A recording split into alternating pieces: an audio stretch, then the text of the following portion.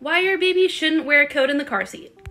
It's dangerous for babies to wear coats in car seats because it creates space between the child's body and the harness.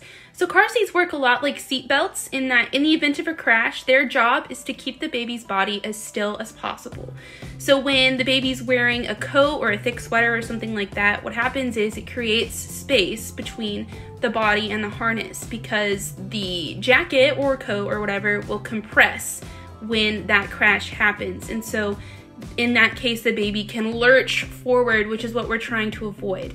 So for your winter car seat safety do's and don'ts, don't wear a puffy coat in the car seat, and do cover them with a blanket.